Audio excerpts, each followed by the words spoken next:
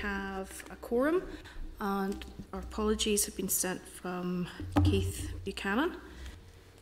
So you're very welcome, obviously, to this meeting in the very strange and difficult circumstances, and we're all socially distant. Just make sure we remain so then throughout the meeting. Today we will be considering a ministerial briefing for COVID-19. Should be providing an update and also a discussion on budget 2020-2021, and we'll also then be considering some subordinate legislation. If you move then through to page 5, there's a clerk's memo, and that's regarding committee agreement on strategic planning. The committee agreed at our strategic planning meeting to put sort of future planning of what we were going to be doing and the committee's work on hold in light of the coronavirus crisis. At that meeting, the committee made a number of interim decisions, and these are at paragraph 4 of the clerk's memo. Are members content to agree, or if you have any further comments in relation to those? Agreed. Agreed. Okay, thank you. Moving then to draft minutes at page 7, and that's for the meeting of the 11th of March. Are members content? Agreed. Thank you. Moving then to matters arising from the meeting of the 11th of March, and that's at page 12. Members have any issues or anything that they wish to comment on with regards to that? At page 14, there's a document detailing all instances during the COVID-19 health crisis where members indicated that they agreed to committee staff issuing correspondence or providing responses. Given the SL1 sent to members for consideration last week, this has now been updated and the new version is tabled at page 3. Under the new standing order 115, the committee agreed to make non-coronavirus related decisions by correspondence. Are members content to ratify those decisions? Yep. Okay. Thank you. Move then on to the ministerial briefing. There are a range of papers which are relevant to the Minister's briefing from page 20 of your pack. And just for members' information, Hansard will also be recording the meeting, and we'll be welcoming the Minister Nichola Mallon, Katrina Godfrey, Permanent Secretary, John McGrath, the Deputy Secretary for Transport and Resources, and Gary Boyd, Director of Finance. Members should be aware that the Minister has around an hour with us this morning. Minister and colleagues, officials, you're all very welcome to I suppose what's really quite an extraordinary meeting for us in the circumstances that we're dealing with. So you're very welcome to the meeting, and I understand that you wish to make a statement. Yes, thank you, Chair, and thank you for the opportunity to meet with the committee today. And I do welcome the opportunity to provide members with an update on the ways in which my department is contributing to the fight against COVID-19, and obviously my department's budget position as well. As you have very kindly said, I do only have an hour this morning, and I am also mindful that I've made written statements and that I gave quite a comprehensive update to the ad hoc committee, which you were all present at. So I want to keep my opening remarks as brief as possible so that I can answer the questions that you have. And my officials will be available for further discussion this morning on the budget process, as agreed, if you require it. Look, it goes without saying, this is not an easy time for any of us. And it is unimaginably difficult for those individuals who are fighting COVID-19 and for those families who have sadly lost a loved one to this dreadful virus. Protecting our citizens, our key workers, addressing the unique challenges presented by coronavirus and our recovery and renewal from it requires us all to work together and to think and to act differently. These are extraordinary times, and thanks to the extraordinary work being undertaken across our communities, we continue to see positive signs that our health service is coping and that social distancing measures are working. But it is so important that we don't become complacent and that we all continue to play our part. In my oral statement to the Ad Hoc Committee on the 16th of April, I outlined many of the specific ways in which my department is helping in the fight against COVID-19. Those include maintaining public transport, water and wastewater infrastructure, delivery of services in a safe way, and the work that we have been doing with our colleagues in health to support the wider health effort, and we are particularly pleased that we were able to offer up our MOT centres as COVID testing centres. Since then, my department has continued to adapt and innovate to meet the evolving needs of our citizens. Some of these new or updated interventions since the ad hoc committee include a support package for ferry operators. Members will have seen the announcement last week that we have a package jointly funded by the Executive and the Department for Transport. This support will help keep our vital supply chains, our foods, medicines and other supplies open during the COVID-19 emergency. Discussions are also ongoing with the Treasury in respect of our airports.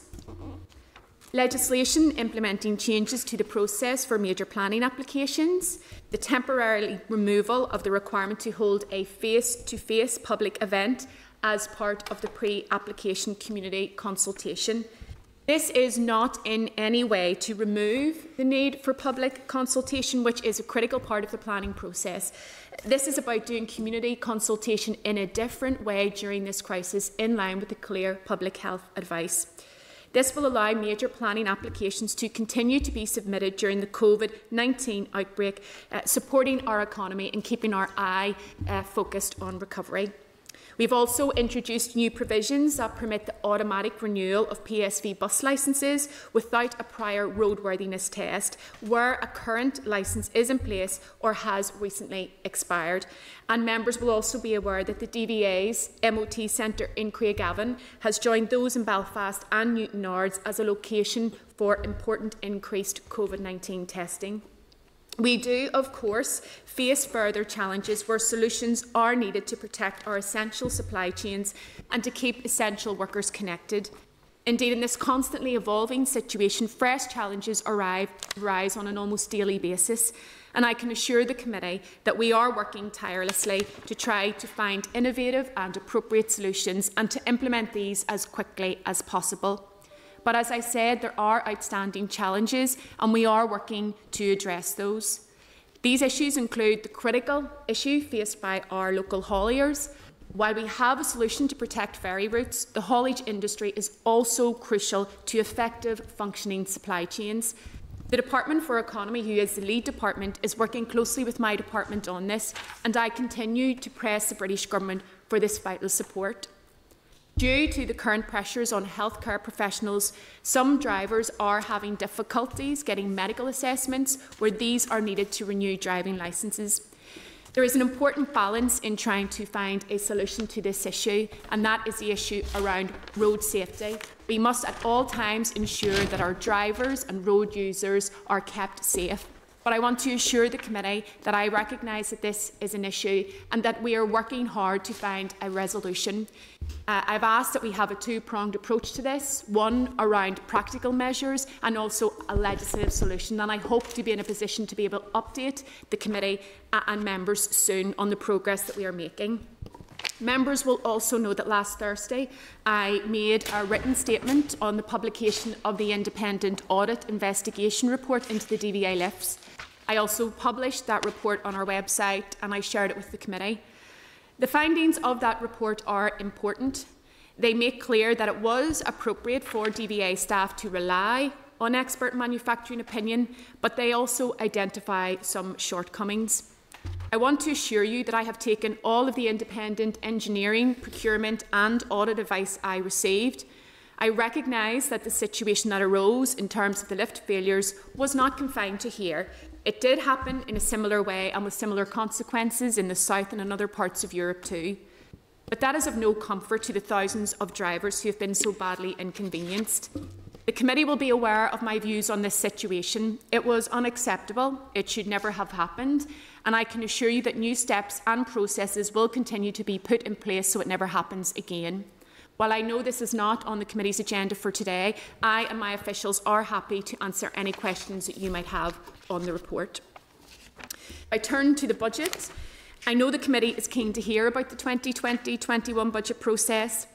The Finance Minister has announced a 2020-21 resource allocation for the Department of £417.9 million. an increase of 33 million against last year's opening budget, and a 2021 capital allocation of £558 million, which is an increase of 87 million against last year's opening budget. Although these allocations represent increases compared against the previous financial year, as you will have seen from the recent paperwork that we submitted, they are not enough to address the significant inherited financial challenges that I face as a minister. In resource terms, my department bid for £57.3 million in pressures going into 2020-21. These financial bids are genuine service pressures that, if not met, will create real difficulties for me to deliver and maintain a reasonable level of public services that our citizens deserve. As part of the £33 million increased resource allocation, the Finance Minister has ring-fenced £20 million for TransLink, which is short of the reoccurring requirement, and only leaves me £13 million to meet all other remaining departmental pressures. Within this challenging context, I am working to finalise allocations from within my resource budget, and you have seen the facts and figures, and it is no secret that will require a number of very difficult decisions. It is fair to say that with the budget available to me, my scope is significantly limited. I don't want to dress that up. However, I am determined to use it to the best possible effect in improving people's lives, improving where they live, keeping them safe on our roads and keeping them connected to communities, jobs and opportunities. Turning to my capital budget, I face an overall pressure of almost £800 million, including further delivery of the A5, A6 and Belfast Transport Hub flagship projects. However, my department has received £558 million. That's a considerable shortfall of over £240 million. These flagship projects are potential game changers in terms of improving connectivity across the north, addressing regional imbalance and enhancing our island economy, and I am fully committed and determined to push these forward at pace during my tenure. As the committee will know, I am also committed in ensuring progress in water and wastewater, tackling regional imbalance, north-south connectivity, creating thriving, sustainable living places, and of course addressing the climate emergency. All of this is even more critical now as we work through the recovery from the COVID-19 crisis. And therein lies my greatest challenge. It's striking the balance between investing in maintaining existing water and wastewater infrastructure, maintaining existing roads and the street lighting network, and then doing what is new and what is needed, encouraging and facilitating modal shift to public transport and sustainable travel, including walking and cycling, which in turn will improve the health and well-being of our citizens and, of course, protect the climate. This approach, these decisions, cannot be taken in isolation from the profound impact of COVID-19. That is why I am currently considering very carefully what I need to do in terms of budget allocations. These are not normal times. This is not a normal budget process. The reality is that across every department, the current public health emergency requires a level of response that cannot be contained within conventional budgets or indeed conventional processes. My department is no different. We have identified additional estimated COVID-19 related pressures of up to £181 million. Full details of these have been provided to the committee. These cost estimates are based on the information available and current assumptions on the impact and duration of the crisis, and we are keeping them under constant review.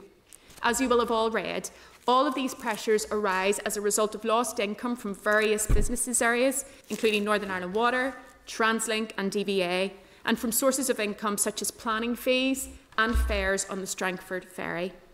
At this point, I would like to highlight the particular challenges that TransLink faces, and I would also like to put on record my thanks and appreciations to all of the staff at TransLink for the positive and important role they are playing in keeping our public transport network open so that we can get our essential workers to and from their places of work. And they are going over and beyond in supporting the health effort.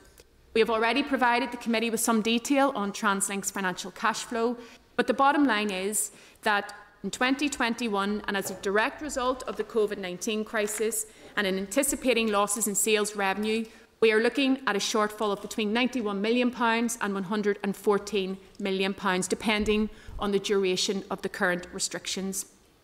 While my department remains the only department outside of Executive Office not to have received an allocation yet from the Department of Finance on the COVID budget, I do welcome the Executive colleagues' commitments to support and fund our public transport network going forward, and I will continue to make representations to the Finance Minister and to Executive colleagues about the critical importance of infrastructure in terms of growing our economy, delivering for people, but also within the recovery plan from COVID-19. While we continue to do all that we can to protect our communities from COVID-19, we must also keep a watchful eye on the future. Lockdown is difficult, but it has shone a light on the need to do things differently, and we just can't go back to the way things were. We need to move forward, and we need to do things better. This requires us to reimagine and reshape our places and our future, and I am committed to building a better future that delivers more for our citizens socially and economically, delivering cleaner, greener and healthier communities. In the darkness of this pandemic, we are being presented with an opportunity, and it is one that I believe that we should seize. In closing, Chair, I recognise and I appreciate the value that you individually and collectively as a committee place on the critical role of infrastructure in connecting communities, growing our economy, overcoming the COVID crisis and tackling the climate emergency. It is important to fully appreciate that if I am to succeed and make the difference to people's lives, that I am keen to do so, I will need your continued support and constructive challenge to enable me to take those very difficult financial decisions, given the very real competing priorities and limited resources available to me. I hope that this discussion, now within the context of COVID-19, is another step towards achieving our common goal. I want to thank you for your time this morning, for your support, and Katrina and I would be happy to answer any questions that you may have on any of these important issues. Okay, thank you very much and for that very full statement, and I'm sure that's probably covered quite a number of areas that the committee were looking to discuss. So first off, really just to reiterate again our thanks to you and the department for the work that you have done during this very, very difficult time, and obviously just to pass on our appreciation to frontline staff, be that across Northern Ireland Water, particularly in TransLink as well, and all those who are really on scene, who are working tirelessly just to keep things moving on. So very much appreciate the efforts that they make. The committee was more than aware of the very significant challenges that the department faced going into COVID-19, and I suppose really the pressures on TransLink at 20 million at that stage have sort of paled into insignificance with the figures that we're now looking at. As we sit today, does the department have sufficient funds to cover its commitments until the budget process is finalised? No, it doesn't. So the discussions then that you're currently having with the Finance Minister are to what extent? Well, what needs to be covered in order to be able to see us through to that point. Sure. So, as you say, the fact of the situation is prior to COVID-19, the department was in a very difficult position in terms of its budget. We don't need to rehearse the arguments as to why. Those are the facts. We made genuine bids on genuine pressures, and we were given an allocation that couldn't meet those needs. That has been severely compounded now by COVID-19, and you can see in the dramatic loss of revenue for TransLink, DVA. Even if we look at Northern Ireland Water, for example, we took the decision to defer bills, and that will cost £800,000. The loss in income from Northern Ireland Water is estimated to be around £30 million, so we are in a really difficult position. I've made representations to the Finance Minister, I've shared it with all of the Executive, and we've been very clear that in those estimated bids, they have been robustly challenged. I have challenged officials to identify where there is any slippage, where we can find savings, because the Finance Minister has asked us. I've challenged them on the figures that they're presenting to me, and we've provided all of the facts and figures and that analysis to the Finance Minister. I have to say it was a bit of a shock to the system to not receive an allocation under the COVID-19 bill, given the critical role of our infrastructure. But I do welcome the commitment that we've been given in terms of public transport. The Finance Minister has retained in the centre £95 million for a transport package. From that will come the contribution towards the ferry package. From that will come a contribution in terms of airport package, if we can get to that point. And obviously, I said about the importance of our hauliers. I recognise that as key, and again, that is likely to come from that central fund of £95 million. As you know, the £95 million, before any of that is taken from it, is insufficient to meet TransLink's needs alone. So I'm in a very difficult position, but I continue to provide the analysis to the Finance Minister and to all executive colleagues, and I will continue to press and make the case. In the paperwork we see that there's a comment where it says, without additional budget cover, Northern Ireland Water will be at risk of being unable to sustain effective health and safety of its staff in line with government guidance to protect lives. I mean, that's quite a big statement to make. What response have you received from the Department of Finance in relation to the issues surrounding Northern Ireland Water? I thought long and hard about that sentence being in the paperwork coming through, because I realise the severity of that statement, but we have to be always straight up on these matters. We've submitted detail around the bid for Northern Ireland Water.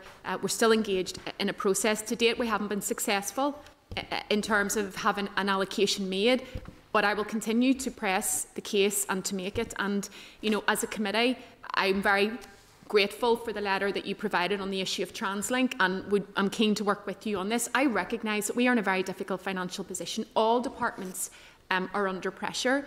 I accept that. But what we're saying is that we have a very precarious situation right across the department on key and critical infrastructure, and we need to have those resolved.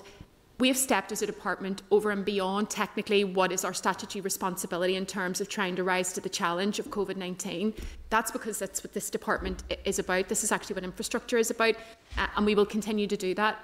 We have to find ways, I believe, as an executive and departments, of working together, of looking to pool resources and better joined up working. But all I can do at this stage is continue to make the case.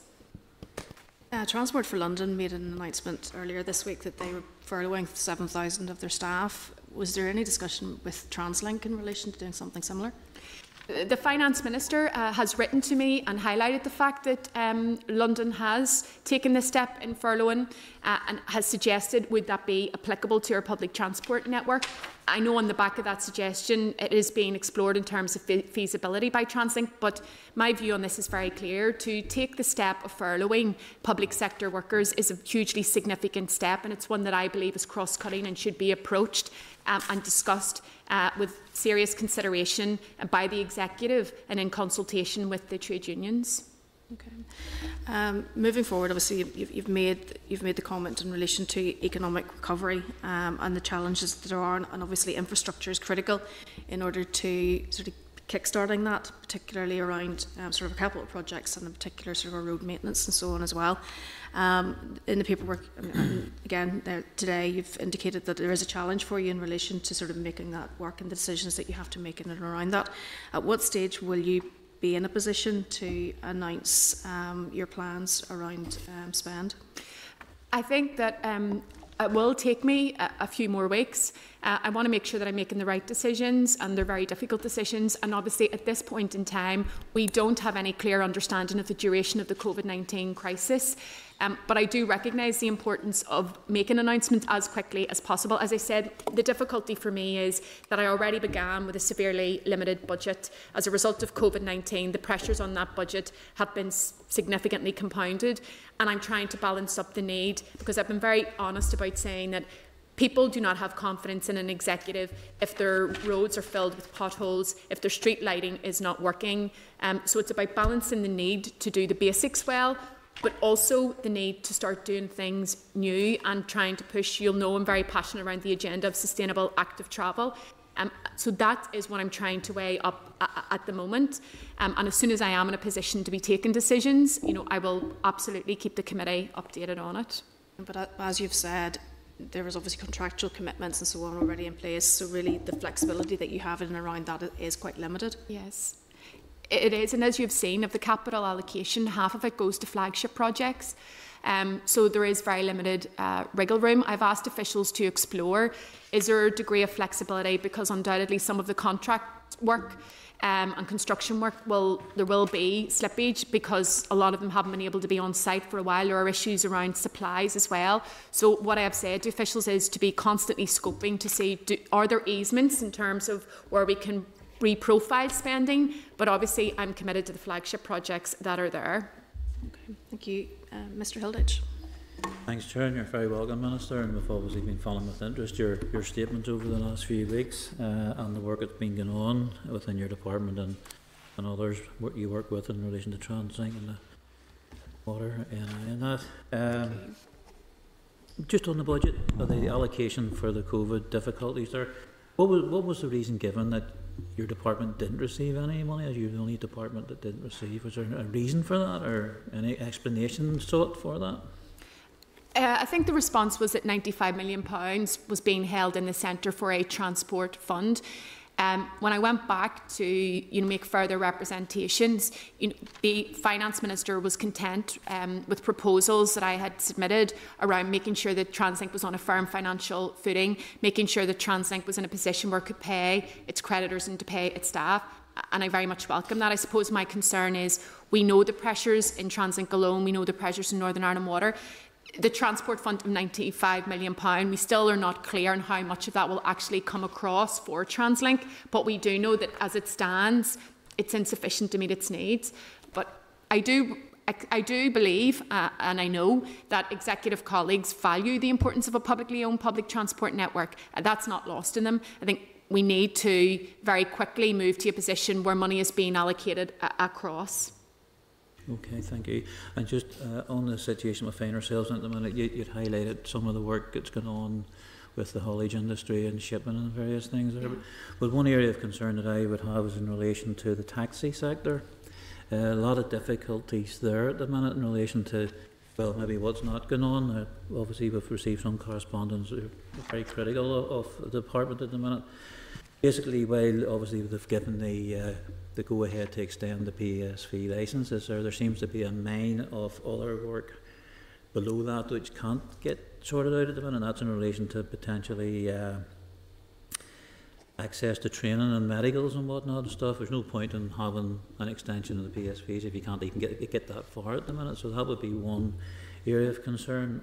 Others include the lack of PPE guidance to taxi drivers, and also finance as well, where many of them are finding it very, very difficult to just get by at the minute.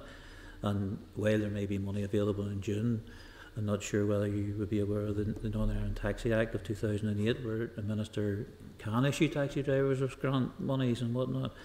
So could you have some commentary around what's going on with the taxi sector at the minute? Yeah, because these are issues that I'm very, very aware of. The Department for Infrastructure is responsible for the regulation of the taxi industry. The COVID crisis has brought into sharp focus a number of regulatory difficulties. The PSV was one, so as you say, we moved to issue automatic 6-month extensions free of charge. The training has been another issue. Additional online courses have been provided. And I'm being advised by officials that there should not be difficulties for taxi drivers in being able to access and complete that training online. If that is the case, I would like to hear about it. And I know that a number of taxi drivers have been contacting my private office, and we have been getting back to them to update them on this.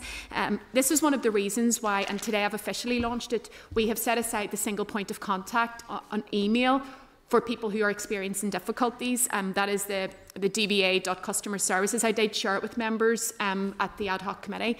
But I would encourage any drivers, taxi drivers who are having difficulty accessing the online training to report it to that, and DVA will assist them. On the medicals issue, it is definitely a difficult issue, and it's one that I'm very conscious of, and it's one that has taken longer to resolve. And that's why I'm looking at a pragmatic, practical approach in terms of getting those assessments carried out. In fact, I am in a conference call with the BMA tomorrow morning, and we've been engaging with the Department of Health in order to get priority assessments for key workers, of which taxi drivers are one because they're listed as essential workers. So I'm working on that. I'm also exploring a legislative solution specifically for taxis on the medical licence, because separate legislation applies to them. On the issue of grants, I've taken specific legal advice on this issue. There is provision for a grant in the legislation, but the grant has never been enacted before, but it is for regulatory purposes. It cannot be used as a hardship fund for taxi drivers. If you were to ask executive colleagues about the issues that I write prolifically on to them, outside of medical questions on testing, tracing, PPE, so forth, the second issue is taxi drivers. And I understand that their livelihoods have been hit incredibly hard. Unfortunately, I don't have the remit to be given financial hardship to employers or to people who are struggling. I would love to be in a position to be able to do so. It's not. It's for the Department for Economy and the Department for Finance.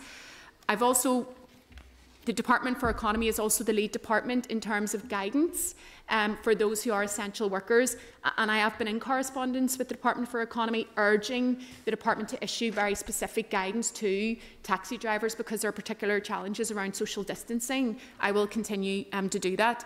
Outside of the financial assistance, which would be a matter for the Department for Economy and the Department for Finance, there's also the opportunities around redeployment and repurposing of the taxi industry. And I've been in correspondence with the Minister for Communities on that as the lead department.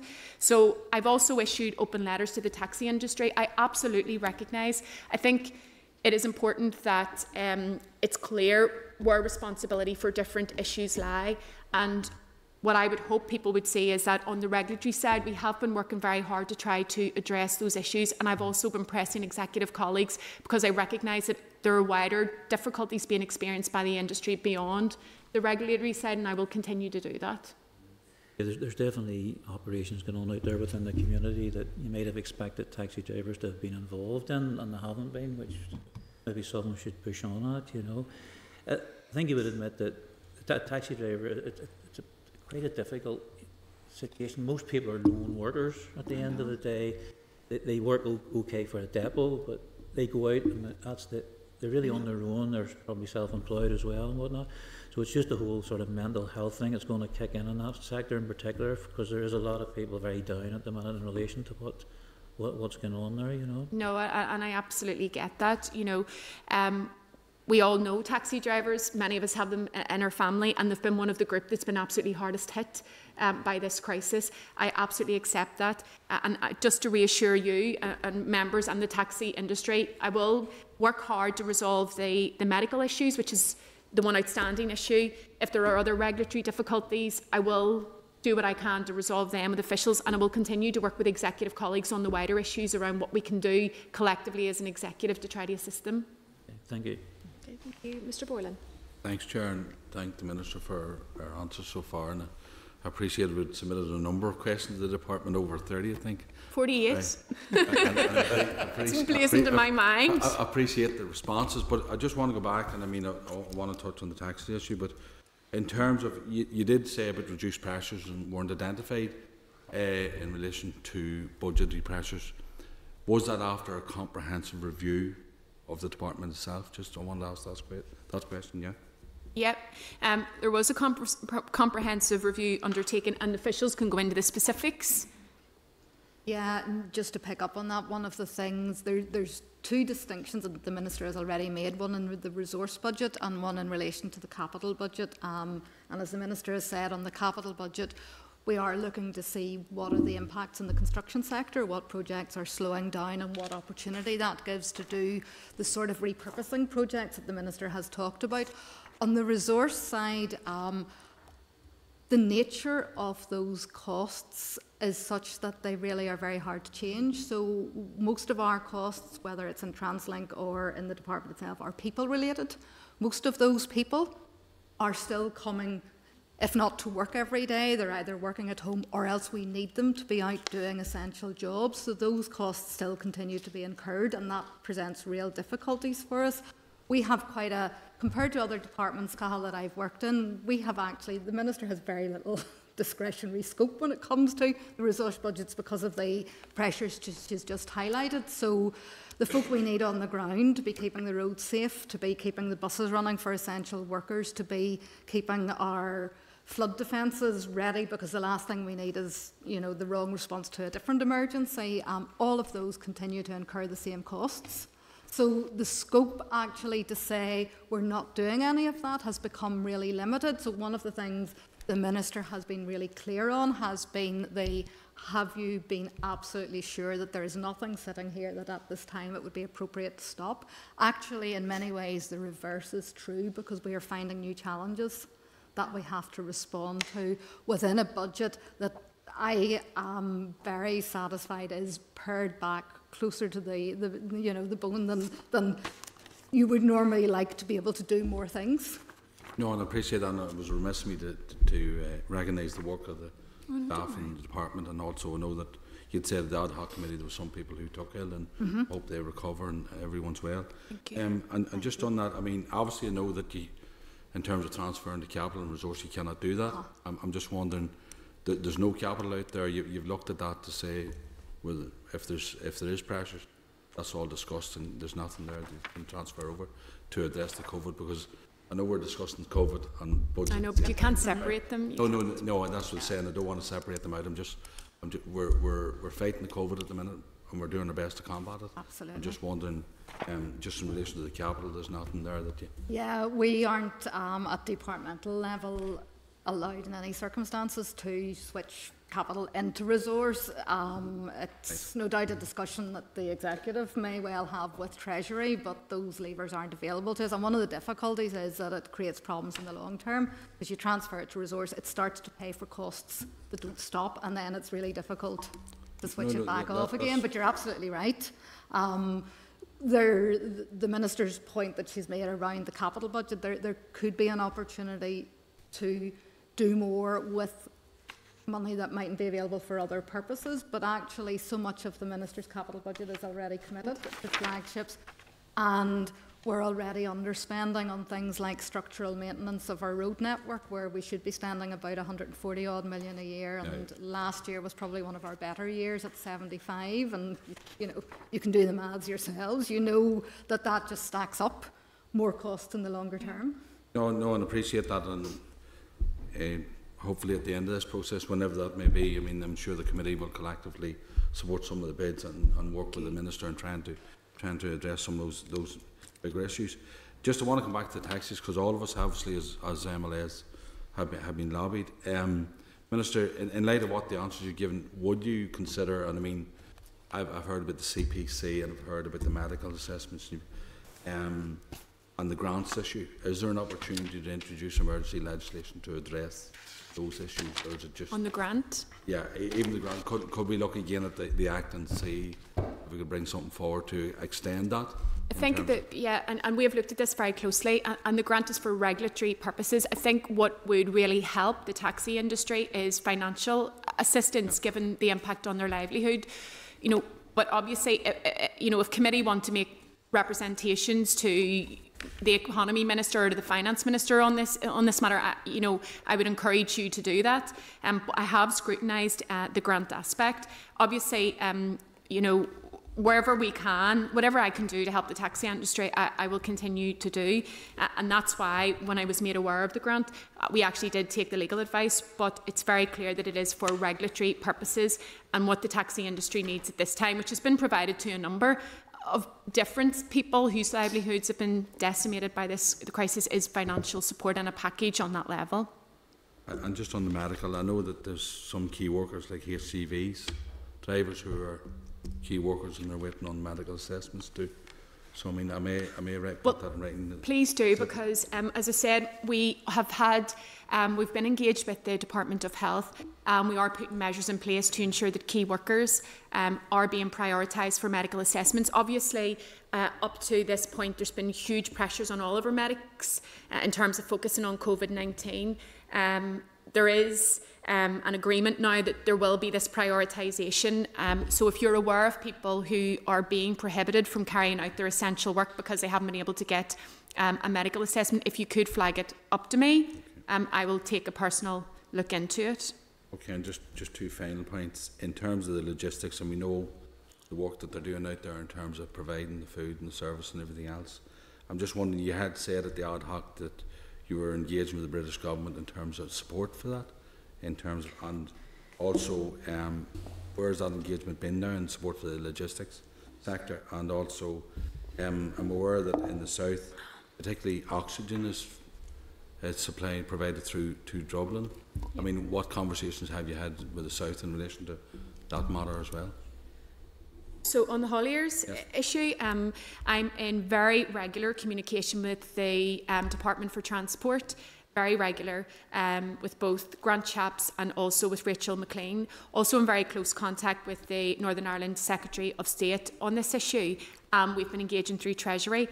I actually had the opportunity to directly raise the issue of ferries and hauliers with the Chancellor on one of the wider conference calls, and made it very clear that we have a very unique set of circumstances here as an island. We are wholly reliant on our ports and our hauliers for getting critical supplies to us.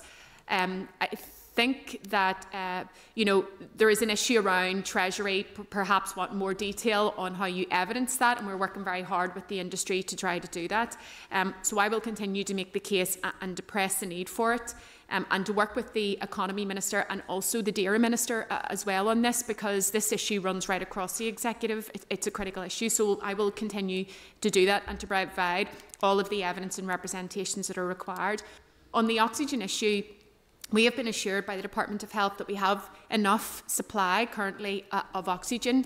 I'm very clear, though, that making sure that our ports stay open, making sure that our ferries are still operable with our hauliers is key. And I've been very clear as well as in saying that oxygen is on that list of critical supplies.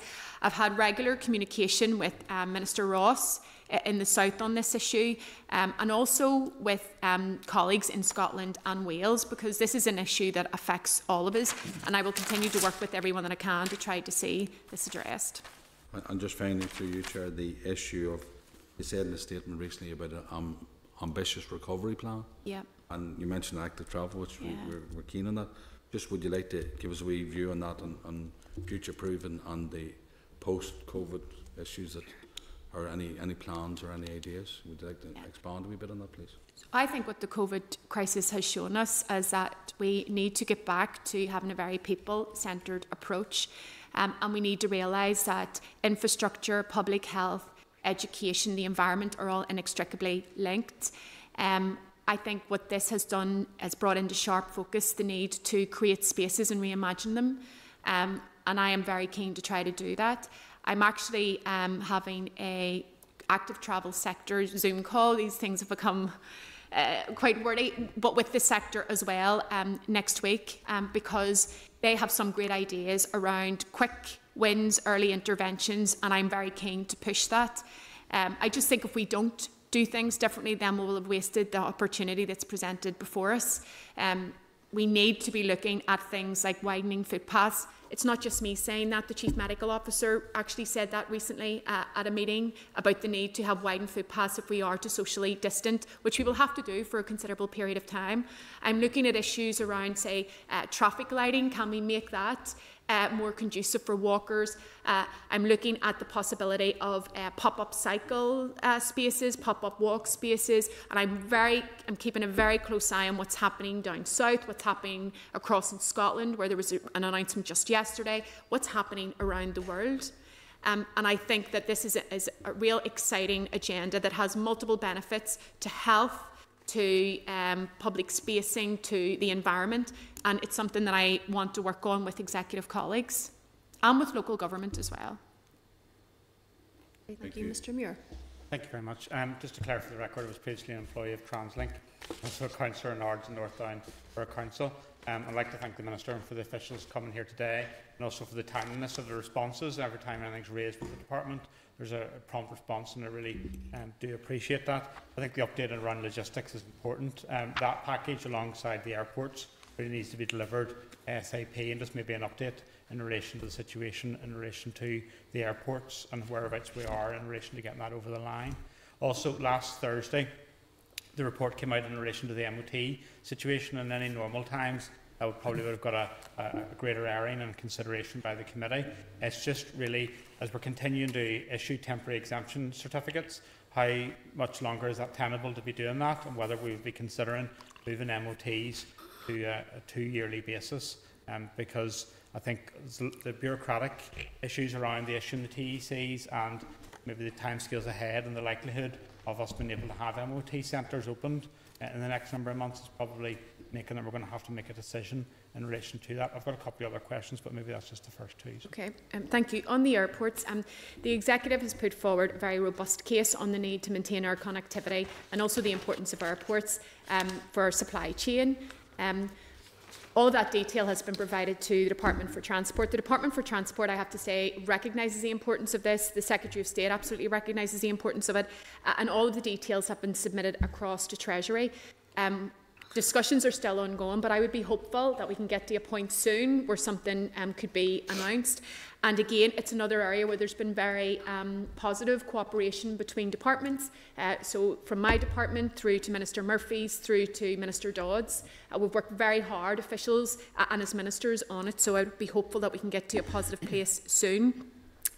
On the MOT situation, in terms of the TECs, if someone is coming to a point where their TEC is about to expire, they will be issued with the new one. I think what has been frustrating in this process has been that we could have had a more automated situation. The fact that you're advising people to phone up to book an appointment that is never going to happen in order to trigger a TEC is frustrating for people, and I accept that. And the department has been doing a lot of work around automation, and I would hope that in the not too distant future, so as soon as possible, we will be in a position to update members on that. But there is a significant piece of work going on to put all of that and make it automated, so people do not have to make appointments and go through that rigmarole, if you like.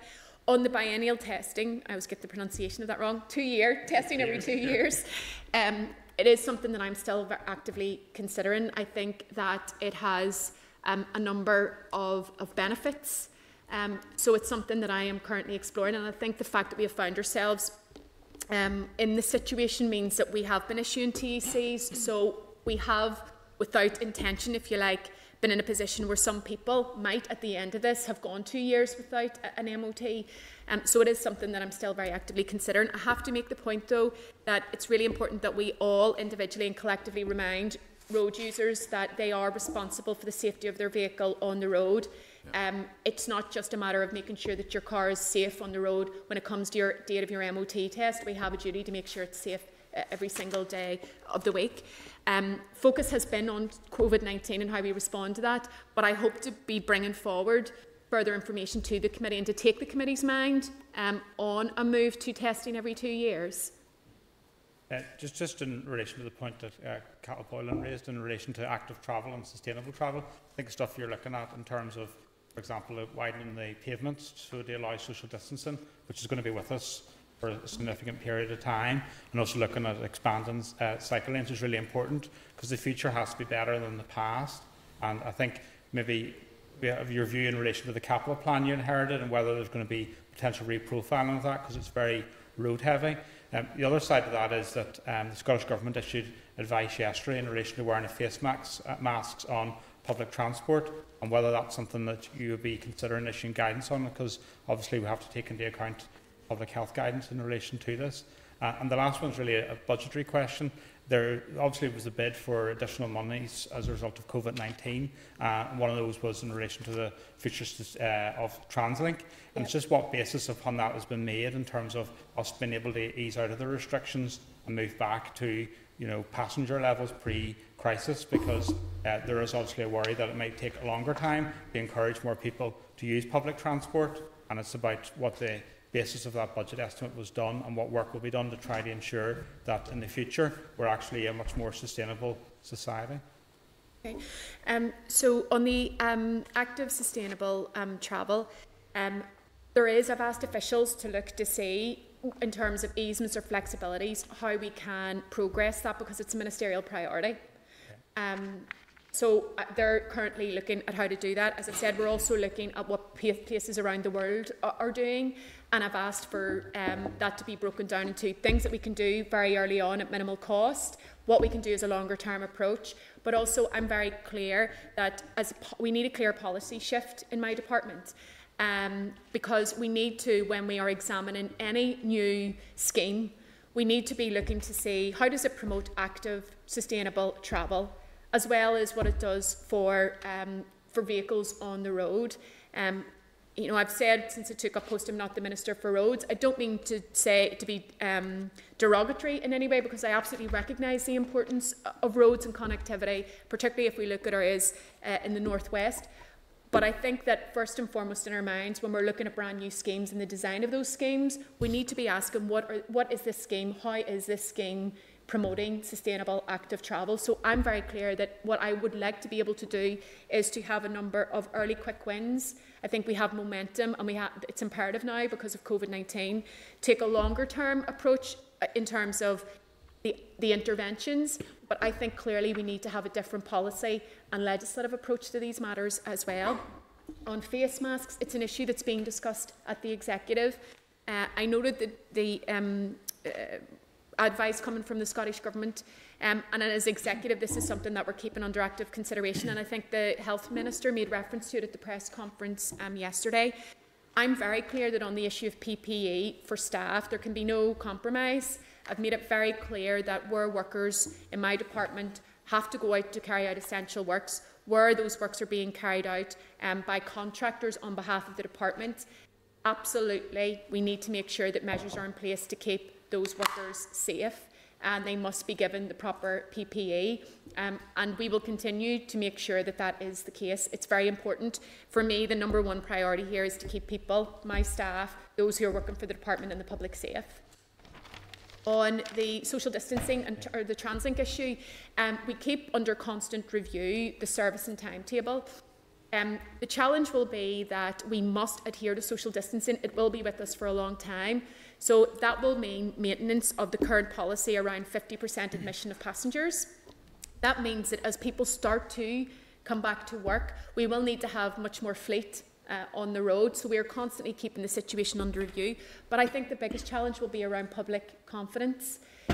It makes better sense for the environment for as many people as possible if they have to travel to use public transport, but I think the big issue will be around how we give people the confidence to start using our public transport again. It's something that I'm very mindful of, and already looking with TransLink at what we need to do to give people that confidence. The figures are based upon, in terms of the easing of the restrictions, is there a timescale for that in terms of the basis? At the moment, there is no set timetable, because obviously the Executive will review again on the 9th of May the regulations. So what we are doing is to keep it under constant review and to move in line with that.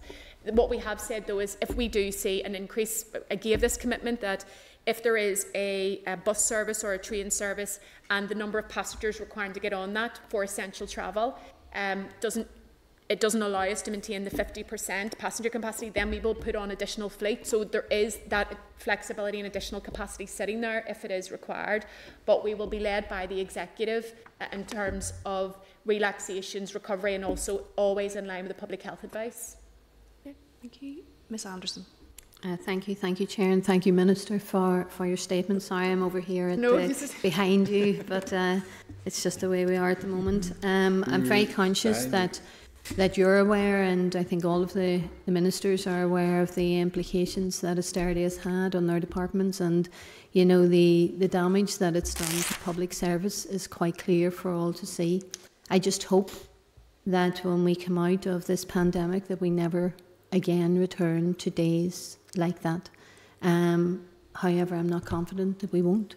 So I was glad to hear your own comments about the kind of society that we need to have going forward, and you says the same in the chamber, and I would absolutely concur with that. I'm conscious that TransLink, that you had to dig into your reserves that were needed for now, for this time, and you were having to do that before this pandemic hit. It is outrageous to say the least. So I just want to comment on that. You made a comment around your interest in advancing and in tackling regional disparities as the Sinn Féin spokesperson in the North for tackling regional disparities. It's something that I wouldn't mind engaging further with you on. And if you could give an update, even briefly, or even return to me in writing, just around the time frame for the A5, A6, because I'm assuming that both of those timeframes have been affected by COVID. You talked about NI water, and one of the issues that I'm very concerned about is around fly tipping at reservoirs.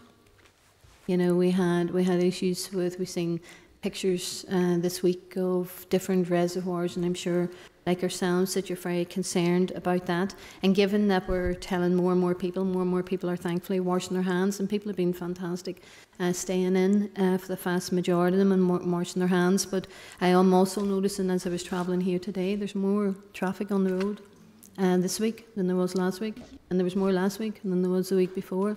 So I am concerned that there's a little bits of complacency creeping in. But when we were talking about NI water, and I raised this with you last week in the chamber about PPE, and you were able to reassure us with regards to the volume that you had and for the workers, and I was glad to hear you repeat that you do not want to and will not subject people that are working for your department or in your department to any particular danger. But I'm wondering how this works, because say for instance yesterday I was with North West Care, a domiciliary care facility that I personally have had contact with and know the value of those who work in it, who cared for my mummy when she was alive and at home with us. And they're telling me that they have received information from the Trust as of yesterday that they're only going to receive 50% of their PPE this week. And I'm wondering, is this having a widespread effect across all of the departments? Because for domiciliary care workers that are bathing, immersing and caring for the most vulnerable in our society, how can you tell them, how can we even countenance only given sort of a care facility like that 50%?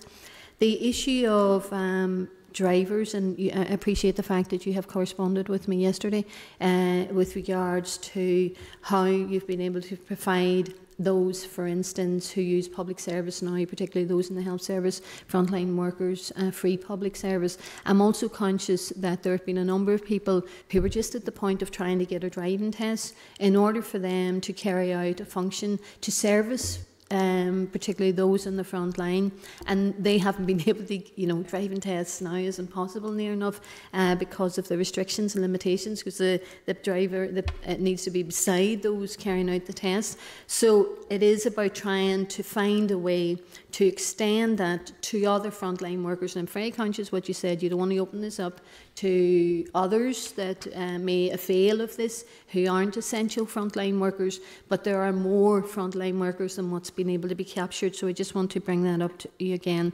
You mentioned that finally, two things you said, is that you're constantly in contact with the executive on a number of fronts, and one of them you said is about testing, tracing and isolation.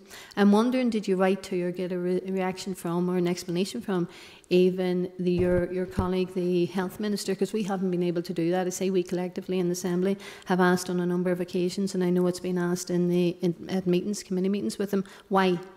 Why was on the 15th of March community testing stop? No, I just cannot get a handle into the rationale as to why that was. So because it affects, and community testing would affect people that work for you. When you talked about the taxis, just finally, Chair, when you talked about the grants for taxis only for regulation, it's just from my understanding, I could be reading this wrong, because it's not clear when you read that section of the Taxi Act. And like everyone else, I'm deeply concerned about taxi drivers at this moment in time who are struggling to make ends meet, because it says under Schedule 1 that the Department may, with approval of the Department of Finance, pay grants to such persons or bodies as it is considered appropriate in connection with any other provision or purpose of this Act, and that's a Taxi Act. So I'm just trying to get a handle on that in relation to what you said about it being regulation, and thank you, Chair, for allowing me time to ask all these questions. On the A5 and the A6, there will be an element of slippage. We're actually trying to ascertain the degree, and obviously workers who are working on those projects need to be able to do so safely. So it's something that I'm very conscious of. On fly tipping, you're absolutely right. It is an issue. In fact, Northern Ireland Water and our department were very proactive last week in trying to send a message to members of the public not to do this, because it should never be acceptable. But during this crisis, you know, it's beyond reproach. So we've been sending very strong messages and would welcome support from members in the committee on that. On the issue of PPE, this is an issue that I take very seriously. In fact, I've requested weekly updates from my department on the levels in stock of PPE. You're right, there is a global issue in terms of supply. But I am keeping a very, very close eye on this situation because of the importance of it. I'm also in contact with TransLink and Northern Ireland Water about their own PPE situation. In fact, I've requested a conference call with the Chief Executive of Northern Ireland Water because we are in regular communication, and that is one of the issues that I will be discussing with her. On the issue of driving tests, you're absolutely right. I recognise the difficulty of it. The challenge, though, is how you maintain social distancing when you're sitting side by side with someone in a vehicle. This always comes down to the balance of trying to minimise disruption to customers and to people, but also keeping them safe and keeping driving instructors safe. And we have to do that in line with the guidance. On the issue of public transport and extending the free travel, I am very sympathetic to that. I suppose my difficulty is that we have frontline workers in both the public sector and the private sector doing valuable work. For the successful practical operation of that scheme, you would have to offer just free public transport. You couldn't say, sorry, do you work in a shop? You need to show me your credentials. Do you work in a benefits office? You need to show me your credentials. So that's why I have to think about the unintended consequences. You said yourself that we are growing concerned about compliance. I would be concerned that in doing something, which I believe there is merit in doing, it would have the unintended consequence of encouraging more people to get on public transport, and therefore would be counterproductive to what we're trying to do to stop the spread of the virus. But as I've said, I am keeping the situation under constant review with executive colleagues.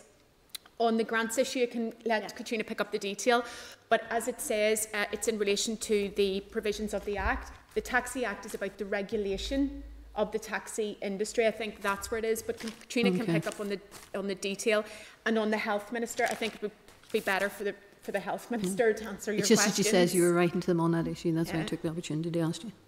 Yeah, just to add to what the Minister said, we've taken very specific legal advice on the provisions of Section 55 of the Taxis Act. The key thing is it cannot be read in isolation. I mean, like all legislation, it's read within the context within which it's set. That section of the Act deals specifically with regulation, so it would provide an opportunity if it were commenced in certain regulatory circumstances. But as the Minister previously said, and as we have tested to destruction with our legal advisor, it is not a general provision, it is only a provision in relation to regulation. So a simple example might be if we required some change to the regulatory machinery, like, you know, meters or something like that. It may be the sort of circumstances where you could contribute to the costs of a regulatory change, but it can't be used for wider purposes. And just to assure the member that we have, the Minister has asked very many questions to make sure that she is satisfied, and I've done the same, that we're not missing something. So that's not going to be applicable at this time. The grants, the paying of the grants as stated here doesn't actually apply for the more fruitful route really is the fact that taxis are such a key business sector in our economy, and it's how to make sure that their contribution to our wider economic development is recognised through the packages already available. Okay, thank you. Ms Kimmins. Thank you, Chair, and thank you, Minister, for your statement today. Just a couple of questions, and I suppose some of them will lead on to some of the questions I've already asked. And I know you've answered there around PPE, I suppose, and it's a question I'd submitted by email as well in relation to the protection of workers in all areas within the department. In terms, you said there you're getting weekly updates around PPE, and it's just really to see, you know, are we getting assurances that everyone who needs it has access to it? I had given a particular example where a worker from within the department in the roads maintenance end of things had queried around essential work, and it's really to determine how are we, you know, how are we clarifying for those areas what is deemed as essential work at this time? There was it was explained to me that they were working on a skeleton basis, and now I suppose they feel that they're maybe being pushed to do more work, which it's not clear whether it is deemed as essential or not. So it's just about how is that filtering down through the various departments within infrastructure, and making sure that all workers are protected in all that they do, and they're not being asked to do work that's over and above at this time. The second one, I suppose, and a number of members have raised this at the ad hoc committee as well, and I as well had asked around planning. And I know you'd said that the people whose planning is about to expire can apply for renewals, I suppose.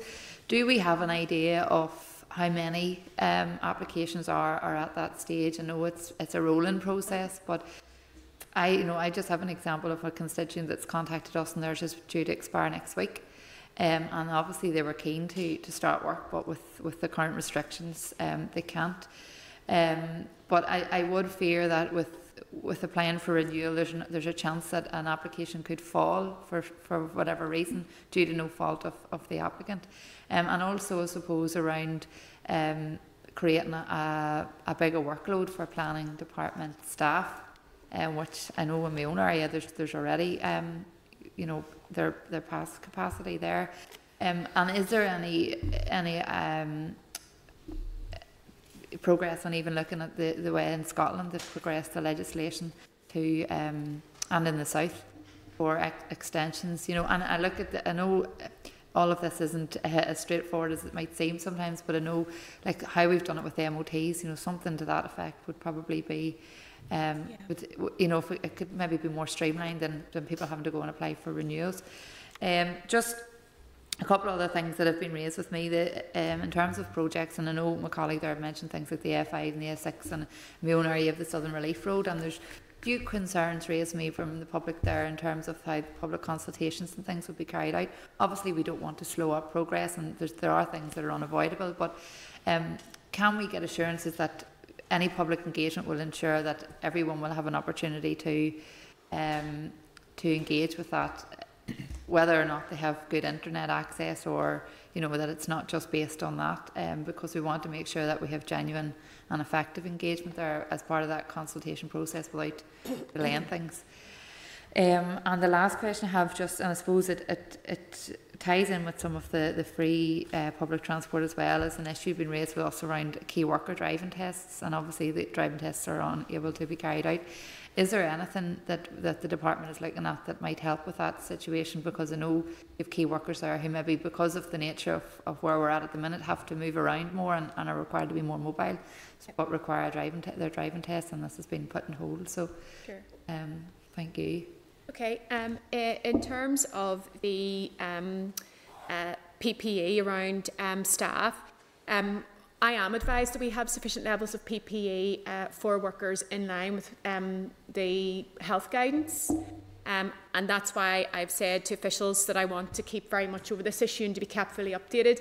And I'm also saying to members that if you are aware of concerns and we got back to you, I need to be hearing about it. We're also in very close contact with contractors as well to make sure that they are doing what is required to keep staff safe. On the issues of essential works, I suppose the issue is that when you look on the face of some of these things like cleaning gullies, you ask yourself, how is that ever deemed to be essential? But it actually is essential in terms of flood prevention. And I think there's maybe a communication issue for me as a department to, be given an explanation as to why things are deemed to be essential when on the face of it looks to be routine. On the issue of planning permissions, following the ad hoc committee, I actually went back again to ask officials, are they absolutely sure that extending expiry timetables requires primary legislation? They are adamant that it is. That is why we've said in the current set of circumstances, the best option is to either renew, and I know that that's not ideal, or to commence works, and I know that that is not ideal in the current set of circumstances. We had thought that there would be a possibility of an executive-wide coronavirus bill, And what we could have done was put that piece of legislation package within that bill. I'm not sure now that that piece of wider legislation is going to come forward, so I am considering primary legislation from within the department. I think the difficulty, though, is the time that that will take, and what kind of a solution does that provide for your constituents and others who are facing that difficulty at this moment in time. On the issue of, can't even read my own writing. Oh yes, public consultation. I was very clear on this, that when we were removing the face-to-face public consultation to adhere with guidance, that we needed to maintain community consultation. It's a critical part. And I was also clear that it needed to be carried out in a way to engage those who don't have access to the internet, for example. So detailed guidance will issue on Friday, and it will include issues like safe leaflet drops. It will include guidance like telephone consultation, because I'm very keen that no one should be excluded from this process. It's still a critical part. We just need to do it in a creative and inclusive way. And there's an expectation on applicants and on councils that this will be carried out. On the issue of driving tests, as I said, the challenge there is around social distancing, and I have been looking at the South, I've been looking at GB, I've been looking to see has anywhere else actually cracked this difficulty, and unfortunately to date they haven't, but I am aware of it, I'm keeping it under review, and it was one of the considerations in terms of the decision to extend the free travel to frontline healthcare workers. But because of the public guidance, I am limited in trying to find the resolution to the specific driving test issue. On the issue of theory tests, though, I know that that's an issue for some people. I'm very conscious of that. We are exploring the possibility of being able to extend that to the point where an extension would be possible until we resume the practical and theory tests. So just to assure members, we are constantly scanning the horizon for the difficulties. We are trying to find solutions, but we will be restricted by the priority of keeping people safe. Just that, weighing up that balance. Can I just come back? I'm just conscious of the Minister's time, because she has overrun the time that she had indicated to us, and we've got 2 other members. If you're content that we move on, and if follow up in writing, would that be okay? Yeah, thank you. Mr. Beggs. Yeah, thank you, Minister, for your opening statement on the clarity with the challenges that there are ahead. And particularly, you've indicated there's insufficient resources to reach the normal next stage in the budget process, as when additional funds would be allocated. That must be of concern to everyone. And in particular, we have TransLink and Northern Ireland Water, who are set up under company law, and their directors have a requirement to ensure solvency. So my question is, how can you allay my concerns that decisions will be taken either by yourself or the executive, additional resources, policy changes, whatever is needed, so that if there needs to be a conserving of funds, so that we will not hit such a catastrophic situation that company law will kick in? That's my first question. MOTs, the original group of people who were given extensions was to do with faulty ramps. Their 4-month period is coming to an end. You've said they'll be extended. For clarity, do those individuals have to reapply, or will they be automatically posted out a second extension? There's a lack of clarity around that one. And then finally, in terms of capital going forward, what sort of money do you think is needed to widen footpaths? I mean, if you look at individual ones, it's not too bad, but if you're doing everyone, it is a huge amount of money. And have you considered, finally, reprofiling, rescheduling some of the flagship projects which may no longer be the priority which we all have? I'm not saying stop them, I'm looking at reprofiling, rescheduling. Okay. Thank you very much. I share your concerns for TransLink and Northern Ireland Water. As I said, I have secured a commitment from the Executive that it will put TransLink on a firm financial footing. There are growing pressures on Northern Ireland Water. The Executive recognises the critical importance of our wastewater infrastructure. We're not going to be able to build homes if we don't invest. We're not going to be able to grow our economy. And this is a critical issue about the provision of clean drinking water, safe drinking water to people's homes, safe treatment of our wastewater, and then being able to have a network and capacity that allows us to grow and have all the ambition that we have. I don't think that point is lost on the Executive, and not at a point yet where an allocation, has been made. But I know that everybody from across all parties recognise the importance of it, and I believe that that is also recognised in the Executive. On the issue of the TEC extension, you're absolutely right. The first cohort, theirs will be coming up soon. I've recently signed off on a submission for a further extension to their TECs, but the difficulty is, as you point out, at this moment in time, even though we're doing a lot of work around automation, we're not at that point yet, so I don't want to give out mixed messages. So what people need to do is they need to phone up and book that appointment to trigger the second TEC. I hope to be in a place soon where we have it automated and people will not need to do that, but at this moment in time, that is the process that they have to follow. Even those that originally applied and haven't had their money refunded, do they have to pay a second batch of funding? Yes. When do they get refunded the original application? No, they will have got their original application refunded. Right. There has been a delay because of the volume and obviously the pressures on staff, because staff are working from home, or so there's difficulties on that. So yes, I'm not going to make excuses about this. It is far from perfect, but what we're trying to do is to work through that, and we need people to have the TEC triggered under the current system. They need to phone up to book the appointment. That's why we've put considerable focus on trying to get to a place of automation, and I'm hopeful that in a short space of time I'll be able to make announcements around that. But at this moment in time, for people to get the TEC or the extended TEC, they need to phone up, book the appointments. And also they can check online, because I know that's a concern for people because of delays in receiving the hard copy by post. I would encourage people to check online, because we have a system where you can find your registration and see if you've been issued with the TEC.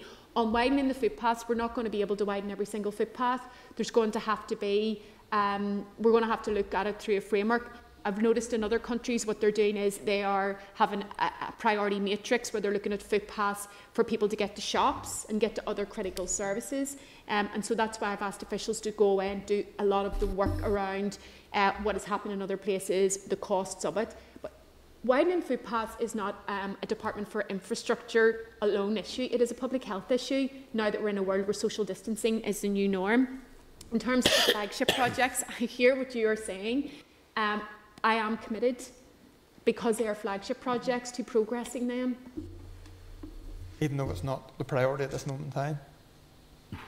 There's a commitment because they're flagship projects. It's an executive commitment that I have to honour. Bananas. Okay, thank you. Ms Kelly. Thanks very much, and thanks, Minister. Could I just say well done to your department's officials and yourself in the innovative and creative way in which you've responded to COVID-19. I'm always struck by the public health messaging on the motorway system. I think it's very, very good. It just always, it's a constant endorsement, if you like, of that message. But I have to say, Minister, you've been very strongly defending your executive colleagues. I mean, because the amount of money given to your department does not feel to me that there is actually that willingness to put infrastructure as a key priority, strategic ambition of this executive if we are to get the economy moving. You've mentioned in your comments about your dialogue with the logistics and freight industries, which is critical, but I'm also very concerned about the construction industries when we do start to get them back on an even footing again, because I'm sure the Federation, etc., aren't happy at all with the amount of money that's been made available to your department. Could I just pick up on the planning one as well, because whilst there's legislation, and I think in Ms Kimmon's comment about trying to get the permission extended, I think there's a grey area that often is within planning about when it's interpreted that actually the site, work on the site has commenced. There are some that says when the founds are in. I've been, as a councillor and an MLA in the past, I've heard it's when the site has been cleared and a fence has been put around it. And there always was, if you go from region to region within planning, there is different interpretations. So I would just urge you to have a wee look at around the interpretation end of it, because planning does at times have some grey areas. I am very concerned about the suggestion by the Finance Minister around furloughing of transport staff in particular, and I wonder, has that been applied to staff right across the public sector, or is it just being looked at within transport? And the other, in terms of that requirement for a comprehensive spending review, I mean, was that something that was each department was asked to do? And what does, you said something about sharing of resources, what actually does that mean? Okay. And then the other, sorry, I have waited a long time. The other bit was around, was a capital bid. Sorry, yes, the COVID-19. Why is it that infrastructure is the only department that has not received COVID-19 funding, and yet we've seen a number of initiatives being brought forward by your department? I find it very hard to understand that. Okay. On the public health messaging, I think that's been very powerful, and want to thank Traffic Watch NI for assisting us in getting very important and powerful messages. Yesterday we changed the signs to mark Workers' Memorial Day. I think that was a really important thing, and we've had really good feedback from people that the messages are resonating, and we will continue to play our part for the duration of this crisis in making sure that we are playing our part in getting the public health messages out there. In terms of infrastructure, if you look around the world, places recognise that if you want to transform your society and your economy, and you want to tackle the global crisis that is the climate emergency, infrastructure is key. It's the foundation upon which you build everything else. This is particularly important now and should be resonating more when we're in the middle of this crisis and we know what we need to do to come through it. As you rightly point out, the construction sector is key in terms of our economy and building that infrastructure, and it will be critical as we move from recovery, and my department has a key role to play in that. In terms of the case law that you reference, I've been very specific and careful in my language that I use. You know, unless new primary legislation is put in place, the options are you either renew or you commence work. For the commencements of work, there is a body of case law, so I would just urge anybody who is considering to do that to make sure that they are well advised on what they need to do, because I wouldn't like someone to undertake works at expense to realise that that actually didn't qualify as commencement.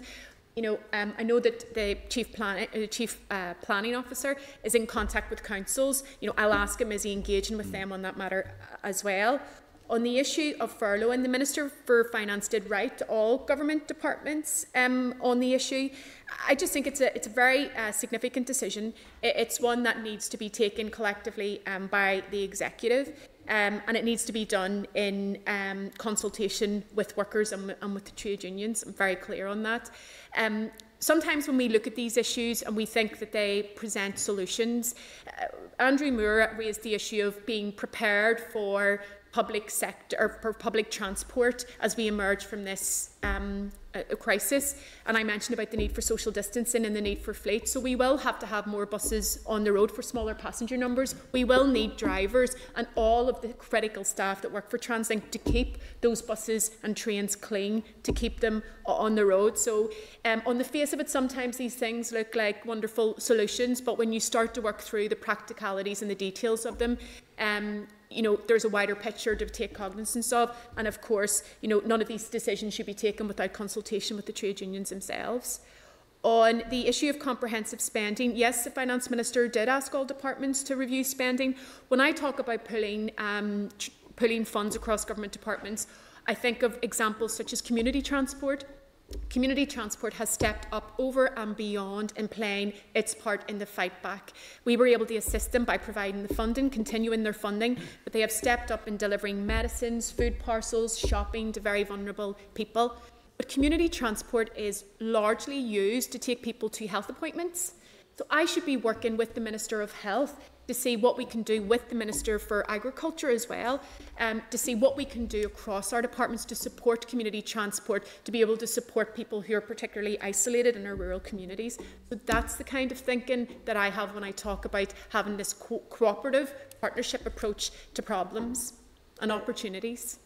Can I just, I mean, from a rural area myself, I know the value of community transport and the role that it plays. I think all MLAs would recognise that, but it is important then that a message goes, I think, to the Finance Minister that they should release some central funding for infrastructure. I just haven't got an answer yet as to why infrastructure stands alone and isolated. Mr. Boyle, you have a short question? Just a very short question. Two short questions, one each. Minister, just in relation to the conversation we had with the driving test, is there a consideration to provide transport in the absence of people not being able to take their tests, who are key workers or frontline? Is there consideration to provide? I'm only throwing it out there. No. To provide transport. You mentioned community transport. There may be an option there for it. I don't know. And just to Katrina, in relation to the legislation, I appreciate in terms of the regulatory Section 51, the Taxis Act. Is there not an opportunity to introduce emergency powers for one-off payment for taxis, or where would that sit? Does that sit in a different department? Taxis. Or do you want me to go first? Yeah. So yes, I can see, and that's why I've said I'm keeping this situation under constant review. I said that why I'm holding back is because I need to have a clear understanding of unintended consequences of doing that. And what I would really not like to do is to do something for very good, well intentions, and then for that to actually encourage people onto our public transport and engaging with each other, and not adhering to the clear advice to stay at home and only engage in essential travel. So that's the balance that I always have to be weighing up. But I've always said from the beginning of this that the way through this crisis is to be creative, and it's to work together. We are seeing through the Department of Communities and Councils, we're seeing it in our own communities, we're seeing it with community transport. People are doing things in a new way, and they're working together. So I'm always on the lookout for how we can find creative ways to use, say, community transport or others to be providing support to our essential key workers. So it's something that I can go back and discuss in particular with the community transport sector. I am definitely up for looking at things. My reticence around the public transport network is the practical workings of it means you have to offer it free to everybody, and we have to be mindful as an assembly that that could have very damaging unintended consequences. Thank you. Yeah, just to pick up on the Taxis Act, it goes back also to the specific responsibilities of the Minister's Department, which are very firmly in the regulatory space, and that crossover then between our responsibilities for regulation of certain transport, but also then the point that the Minister and I were making earlier around at what point do you look at this as a thriving, in normal circumstances, business sector, and what business support is available, and that takes it into at least a couple of other departments. I think the issue here is that we have recognised that businesses and workers have been really badly affected by this, and there's been a number of financial packages. Some can be availed of by different people in the industry, some can't. And I suppose it's an issue of we have to be clear on where responsibility lies. I will do everything that I can as Minister for Infrastructure with responsibility for regulation. I have executive colleagues who have remit and responsibilities that that the taxi industry are seeking support from, and I think that we need to look and examine the possibility of providing financial assistance to taxi drivers, but that would be a matter for the Minister for Economy and the Minister for Finance. Okay, thank you. Minister, do you have an update on the issue of the relaxation of vehicle maximum weight limits? I know it's been raised a few times with you, but... Yes, so we're aware that this is an issue particularly facing one company in particular, and I asked for my officials to directly engage with that company as well as with representatives, and that engagement is ongoing. So that is being explored directly with the company, because I do recognise that they have raised it as an issue. My understanding is that it is part of contingency planning as opposed to an immediate and pressing need, but my officials are engaging to see what we can do to support that company given its important role in the agri-food sector. Okay, thank you. And we have the regulation before us today in relation to electric bikes. And I suppose it could be debatable whether it's COVID related or it could be in relation to obviously health and being able to get out and so on. But when do you plan to move this? So we're in discussions with the Business Office to try to secure a date, and I've asked for that date at the earliest opportunity. I think businesses focused on COVID-19. I would argue that this actually could sit with that, because it is about safe, active travel. So as soon as I can possibly get a date, I would be keen to move on this as quickly as possible. Okay, thank you. And there'll obviously be an opportunity for us to speak with you again on Tuesday, I understand? Yes, at ad hoc. Yeah. Is it? Yeah. A statement in the chamber? Not many. There aren't any further questions at this stage, so can I thank you and your officials for coming this morning, and obviously there'll be other opportunities, and obviously we didn't get the opportunity to speak to John directly today, but I'm sure that will be rectified in the near future. Many other opportunities. Well, thank you very much. John done his job the last day, sorry. Thank you. Thank you, Chair. Thank you. Thank you. On the issue of the electric bike SLR, should we be writing to the business office highlighting? We'll come to that just in the point. It's a noisy one.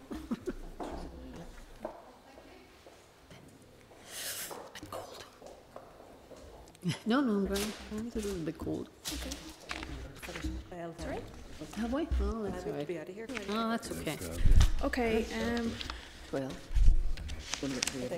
Just to reflect on that that session, are members content that staff review? We're not clear whether Hansard were here or not. Maybe they were taking note from elsewhere, but to review that session, and if there's any additional questions from that. There's also a piece from Assembly Research, and they have a number of questions, and if members are content that we put those as part of our scrutiny back to the department as well, just to see if there's any further information that we can glean from that in anticipation and preparation of the debates. Great. Mr. Muir. Yeah, a question was asked during today's session about whether the department would have enough financial cover until the budget process comes about, and the answer was no to that. And it's just how do we address that, because that's obviously a serious concern that situation is evolving. That may be something, I think that's something that maybe the committee needs to write to the Finance Committee in relation to. We can write straight to the Finance Minister. We'll do that. Dallo. Yeah. Just on that subject, there is going to be another voting account. Yes. For departments that don't have enough money to deal with till the budget is agreed. Yeah. Sorry, I can't hear. Can't hear. Catherine, can't hear There's you. going to be another voting account in the next few weeks, apparently, for departments that don't have enough money to get them through to the budget being This agreed. isn't the only department that is obviously having process. financial difficulties, so I think there are 5 departments, so there'll be an opportunity at that. Ms. Anderson? Could we ask the Finance Minister, is he getting any communication back from the British government with regards to trying to plug the hole of the austerity money that was taken from here, because therein lies the problem for a number of departments, because they're trying to plug holes that was already there before COVID. So if we could get an update as to if there's any conversations going on about the money that was taken from the finances, that was taken from the budget, and to see if there's any kind of replacement going to happen there. Okay, Chair, could I further to that point ask about the new decade, new approach monies and commitments? You know, how I know that the Minister had been back and forth to the Treasury. I can understand where nobody thought we'd be in this sort of situation, having to deal with this sort of crisis ever. But I do think it's important we are appraised of that, and the previous commitments by the British Prime Minister around turbocharging infrastructure, you know, as well. I mean, there was money, as you know, put aside, any Barnett consequentials. There are Barnett consequentials referred to in the budget, but whether or not they've come down to the departments that they were related to in Westminster. Obviously, things have moved on quite considerably. Oh, I know. Seems a lifetime away, doesn't it? Okay, so members content with those actions? Okay, thank you very much. Moving on then on to correspondence. Just draw your attention to correspondence. Chair, what page is that on? Just I'm lost counting. Sorry? What page? Oh, I was just going to say that. Sorry. Page 137. 137, okay. So there's a table at 137, which is obviously there have been quite a number of pieces of correspondence and various suggested actions against each. Are members content to note those that have been noted? Yep. There are a number of items which maybe require further discussion, if you're content with the actions that are associated with each of those. No, great. Great. Okay, thank you very much. Page 281, there was correspondence from the Northern Ireland taxi drivers just in relation to PSV licensing. That's obviously been explored, as has the tabled correspondence which we'd received. Are you content just that we note again? Chair, just on that, it's I don't mind. We welcome that in terms of renewals. What happens in first timers? Is there anything in relation to, you know, this come in at PSV to renew the licence, but there's people who go in for isn't their first timers. Same as the 4-year rule in the MOTs. So can we ask them about that? Yeah. Okay. Content to do that? Yep. Okay. Page 315 of obviously the written ministerial statement regarding the DVA lifts and audits.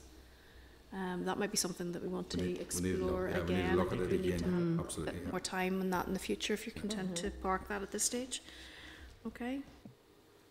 Chair, see, just in relation to that particular one, and it may be just my lack of understanding of what's been said, but I'm not getting a real sense that the specifications for the new lifts are going to cater for the demand, and I'm just wondering about the procurement of lifts, and surely there would be a specification with it to give us a sense that they're not just robust enough. I know the Minister's very clear that she's going to stand over the reporting of it and making sure that the maintenance and what happened in the past won't happen again, but it's just to understand what is being purchased. Because when we asked that the last time around, the specification of it, there was a bit of a grey area response given to us that I didn't find it very clear. Yeah, I think at that stage they were exploring it because it was a new lift. Yeah, so we had new specification. So obviously it wasn't something that we'd already had or that we were currently using. So this was a new model. Yeah. But if you are content, that we'll schedule that again for a future meeting. Yep. After COVID. Okay, thank you. Moving then on to subordinate legislation, or SL1s, which are not subject to proceedings. Page 368, the Taxis Carrickfergus Order, Northern Ireland 2020. This rule is not subject to any assembly procedure and is not required to be led. The rule will introduce a stand for taxis on a length of Lancasterian Street. Yes. In Carrickfergus, and prescribe the conditions under which it can be used. The stand is available for use at any time, and a maximum of 4 taxis may use it at any one time. No vehicle other than a taxi is permitted to use the stand. The proposed taxi stand is being introduced as part of a public realm scheme following complaints from Mid and East Antrim Borough Council and local taxi companies, and following a site visit with these stakeholders. Are members content with the proposals for the statutory rule? Great. Thank you. I just want to say if they don't get taxi people grants soon, there's not going to be many taxis to use such a stand. So we need to try and find a way of helping. This is in preparation. Yeah. So hopefully get the grant. Page 370, the Taxis Port Stewart Order, Northern Ireland 2020. This rule is not subject to any assembly procedure and is not required to be led. The rule will remove a taxi stand on a length of Coleraine Road, Portstewart, and revoke and reenact 3 other taxi stands, so the taxi provision in Portstewart is consolidated into one order. The stand is being removed at the request of local residents. The residents' concerns are that people congregate outside their homes in the early hours of the morning, causing a nuisance with noise and litter. The department is satisfied that the existing taxi stands in the area are sufficient to cater for the taxi demand. Are members content with the proposals for the statutory rule? Great. Thank you. Page 372, the Taxis Macrofelt Order, Northern Ireland 2020. Again, this rule is not subject to any assembly procedure and is not required to be led. The rule will introduce a stand for taxis on the length of Market Street, Macrofelt, and prescribe the conditions under which it can be used. The stand will be available for use from 7 p.m. to 6 a.m. on all days, and a maximum of 4 taxis may use the stand at any one time. No vehicle other than a taxi is permitted to use the stand during specific hours. The proposed taxi stand is being introduced at the request of the local MLA and taxi drivers to improve facilities for taxis and their users. Are members content with the proposals for the statutory rule? Great. Thank you. SL1 amendments to the motor vehicles wearing of seatbelts regulations, Northern Ireland 1993, at page 375. The Department for Infrastructure proposes to make a statutory rule to provide a qualified exemption from the requirement to wear a seatbelt for certain persons riding in a motor ambulance. The exemption applies where the person is providing urgent medical attention or treatment which, due to its nature or the medical situation of the patient, cannot be delayed. It is not anticipated that the exemption would extend to the driver of the ambulance. The statutory rule is subject to affirmative resolution procedure before the Assembly. As such, there will be provision for an Assembly debate. Are members content with the proposals for the statutory rule? Great. Thank you. SL1, the Craigs Road, Carrickfergus Abandonment Order, Northern Ireland 2020 at page 388. This rule is subject to negative resolution procedure in the Assembly. The rule will abandon an area footpath at Craigs Road, Carrickfergus, after the completion of such works as the Department considers necessary to provide alternative facilities. The abandonment has been requested so that the area of road in question may be incorporated into the property that has been built on the land adjacent to number 123 Craigs Road, Carrickfergus. The abandonment will allow work to be completed as per the approved planning application.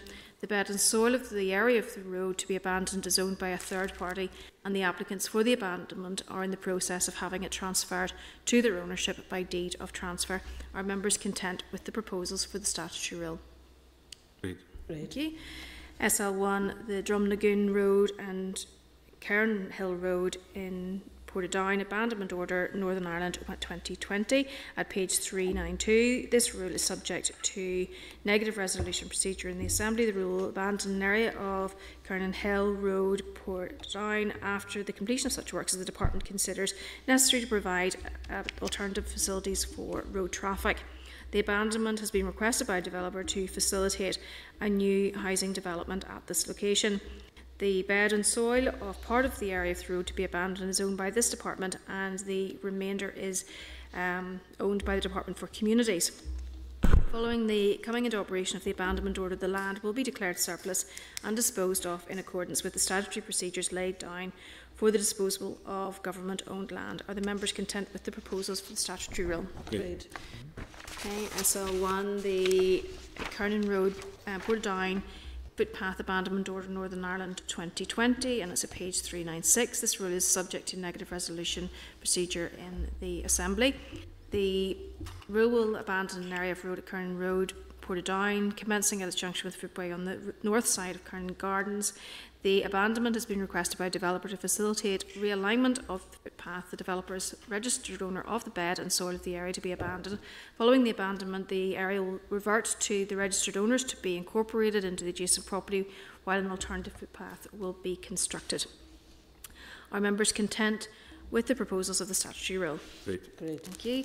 SL1, the footpath at Moan Road and Bunker Hill, Market Hill, Abandonment Order, Northern Ireland 2020 at page 400. This rule is subject to negative resolution procedure in the Assembly. The rule will abandon an area footpath at Moan Road and Bunker Hill, Market Hill. The abandonment has been requested by the Education Authority to facilitate the construction of a 2G pitch, play park and car parking adjacent to Market Hill Primary School. The Education Authority is the owner of the bed and soil of the area to be abandoned. Following the abandonment of the land will be incorporated into the school building. Are members content with the proposals for the statutory rule? Great. Thank you. SL1, the Taxis Licensing Amendment Coronavirus Regulations, Northern Ireland 2020, and it's at page 404. Members will note that this proposal was considered via correspondence on the 8th of April 2020, in which members gave their approval for the proposal and ratified under matters arising. This is for the purpose of having a formal record of the agreement. SL1, the Planning Development Management Temporary Modifications Coronavirus Regulation, Northern Ireland 2020, and it's at page 408. Members will note that this proposal was considered via correspondence on the 24th of April 2020, in which members gave their approval for the proposal and ratified under matters arising. This is for the purpose of having a formal record of the agreement. Item 15, subordinate legislation, SRs not subject to Assembly proceedings. At page 412, we have SR 2020-38, which is the Parking Places Disabled Persons Vehicles Amendment Order, Northern Ireland 2020. The proposal for the rule was considered by the committee on the 4th of March 2020 and was content. The rule is not subject to Assembly resolution. There has been no change to the policy content of the SR since the SL1 was considered by the committee. Are members content with this rule? Great. So, that the Committee for Infrastructure has considered SR 2020-38, the Parking Places, Disabled Persons, Vehicles Amendment Order Northern Ireland 2020, and has no objection to the rule. Moving then to item 16, which is SR 2020-31, which is the Electrically Assisted Pedal Cycles Construction and Use Regulations Northern Ireland 2020 at page 418. The proposal for the rule was considered by the committee on the 4th of March 2020 and was content the examiner of statutory rules has no issues to raise. The rule is subject to affirmative resolution. There's been no change to the policy content of the SR since the SL1 was considered by the committee. Are members content with this rule? Great. That the Committee for Infrastructure has considered SR 2020-31, the Electrically Assisted Pedal Cycles Construction and Use Regulations Northern Ireland 2020, and has no objection to the rule. Mr Beggs, you wanted to make comment in relation to this? Which one's this, sorry? The electric bikes. Oh, right. I think we should be writing to the Business Committee if they are not prioritising it, highlighting the fact that this legislation will actually help during this period. Okay, members content? Yep. Great. Thank you.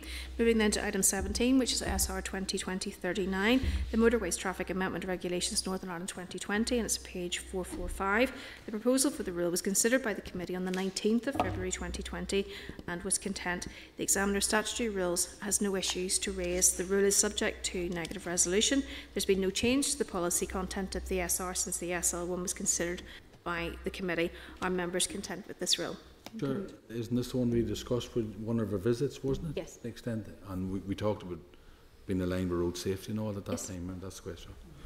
Okay, just checking. Yeah. In fact, I think officials were here and we spoke to them. We did. That's what I said. Just here. Okay. Okay, so that the Committee for Infrastructure has considered SR 2020-39, the Motorways Traffic Amendment Regulations Northern Ireland 2020, and has no objection to the rule. Item 20, which is SR 2020-64, the Taxis Licensing Amendment Coronavirus Regulations Northern Ireland 2020. At page 462, members will note this SR was considered via correspondence on the 9th of April 2020, in which members gave their approval for the SR and was ratified under matters arising. And again, this is for the purpose of having a formal record of the agreement. And I also advise you that there is an additional item, agenda item to consider the statutory rule, and we'll then move to agenda item number 21, table papers, which is SR 2020-72, and that's the Planning, Development, Management, Temporary Modifications, Coronavirus Regulations Northern Ireland 2020, and it's tabled at page 32. And the proposal for the rule was considered by the committee on the 24th of April 2020 via correspondence. The rule is subject to negative resolution. There's been no change to the policy content of the SR since the SL1 was considered by the committee. Members content? Great.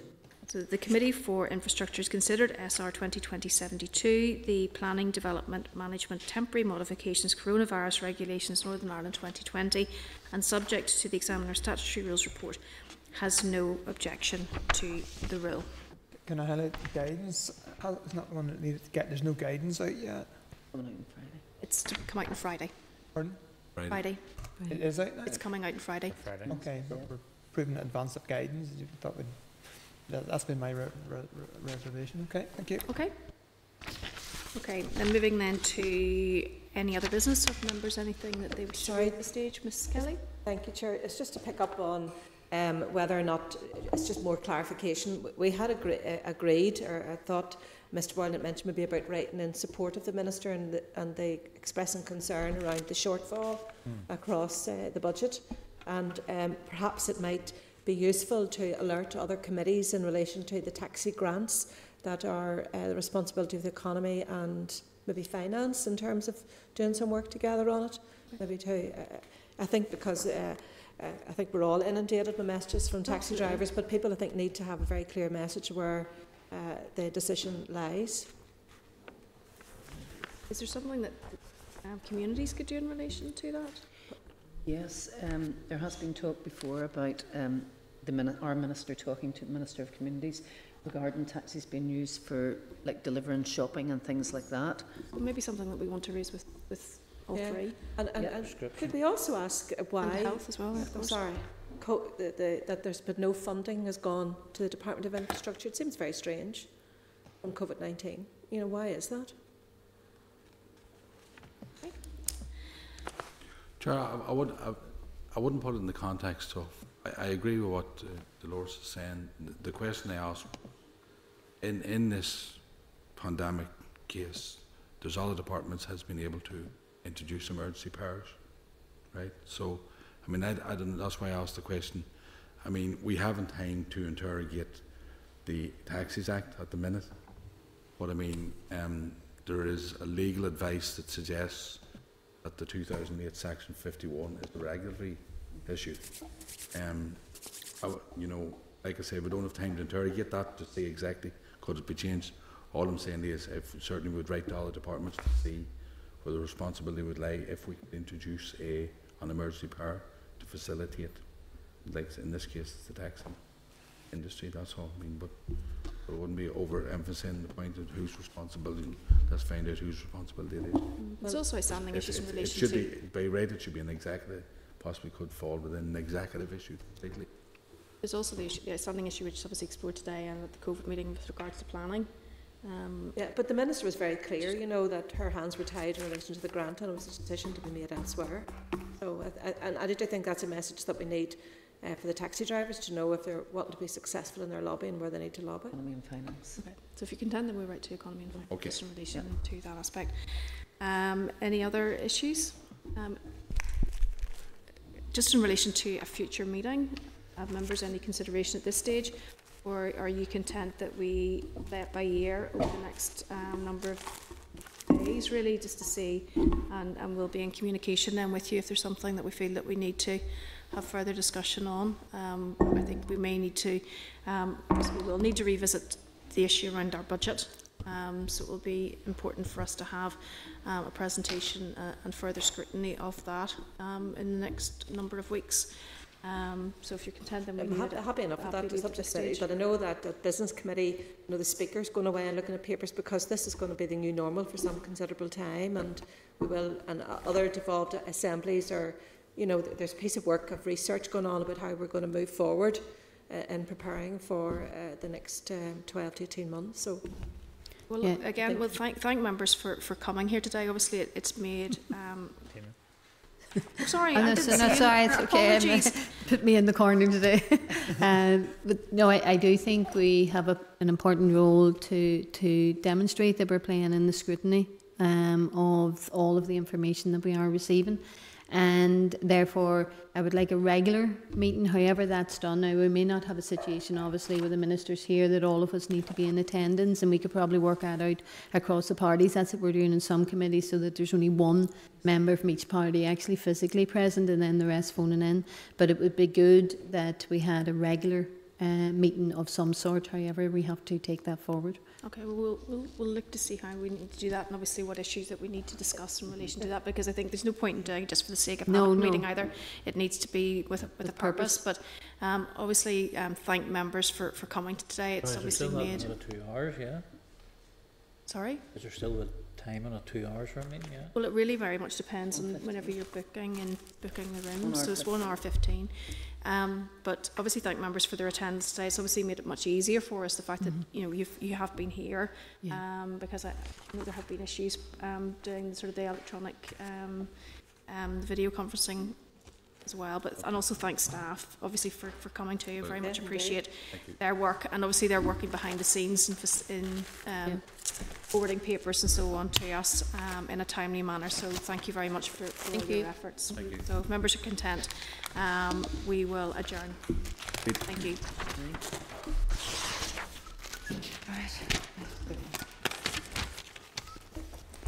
Senate Chamber, Programme Sound.